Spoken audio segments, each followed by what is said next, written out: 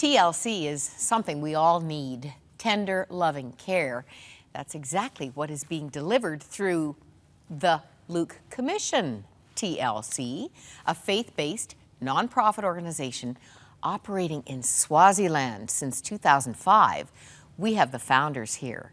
Dr. Harry and Echo Vanderwal. Harry is a doctor of pediatrics and internal medicine, and his wife Echo is a certified physician's assistant.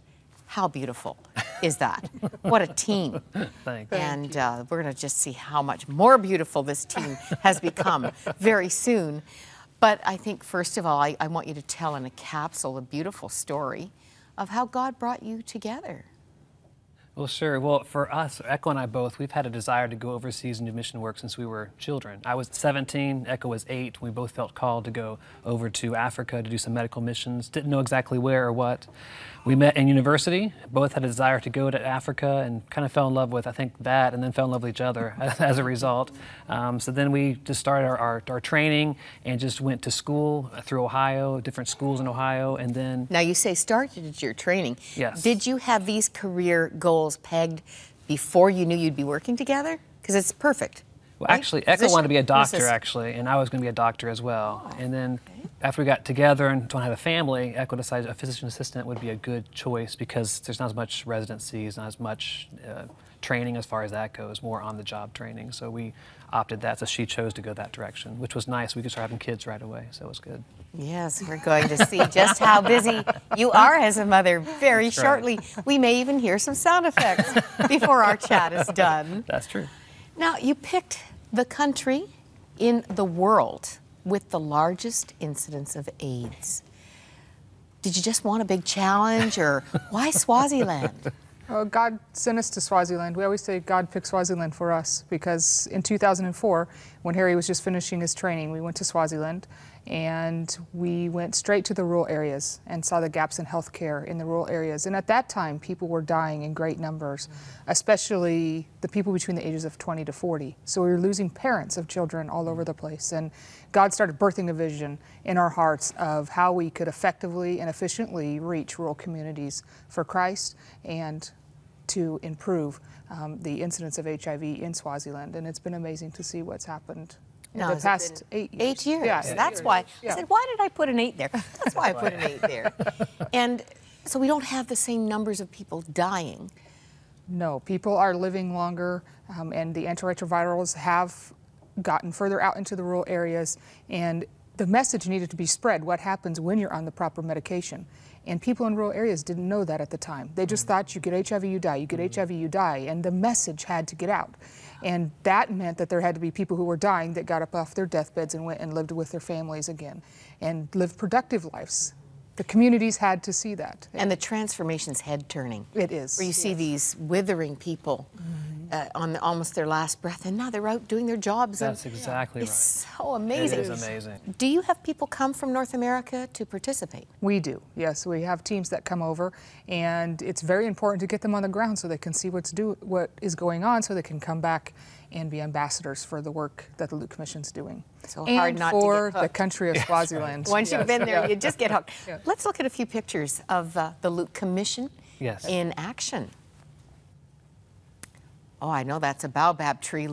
Tell me those aren't people lined up waiting to see you, Harry. Yeah, that's right. Yeah, on average, we treat about 500 patients a day at our clinic, so it's quite busy. Usually about 750 people or so come, so we have a chance in the morning just to really be able to educate them about HIV. Our staff works endlessly to talk about the truth of HIV to break the stigma.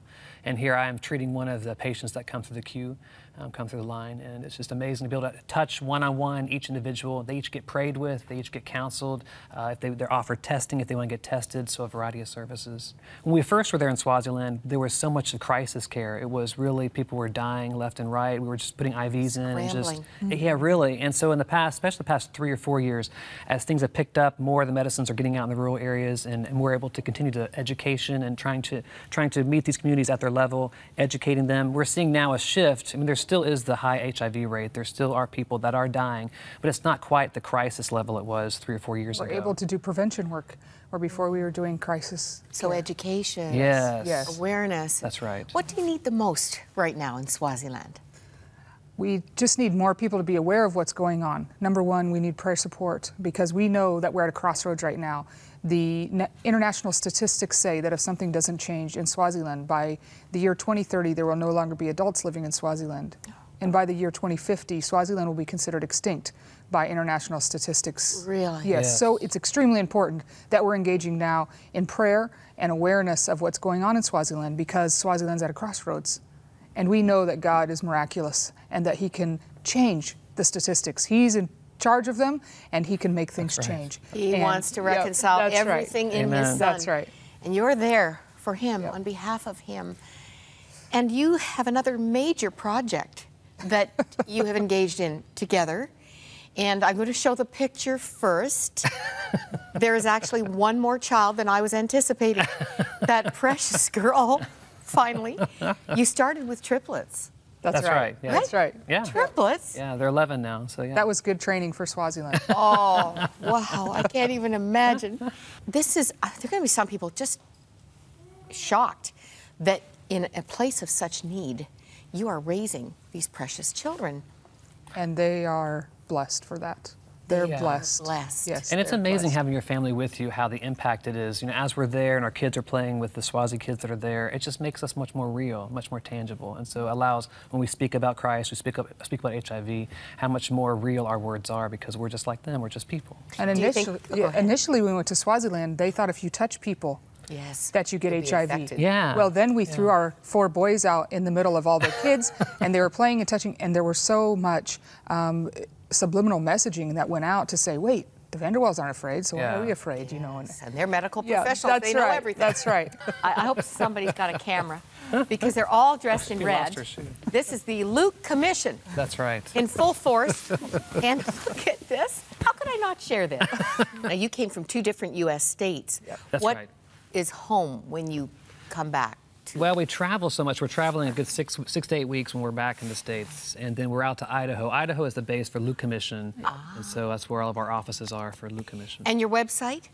www.lukecommission.org. Can't get simpler than that.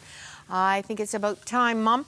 And I can't tell you how lovely it is just to be seated with this wonderful family. Thank you. I want to say, folks at home, let's pray for the Vanderwals, for the Luke Commission, and for Swaziland. Amen. And on a dangerous precipice, but God called you. That's right. Because that's not going to be the end of the story. That's right. That's right. Amen. Amen.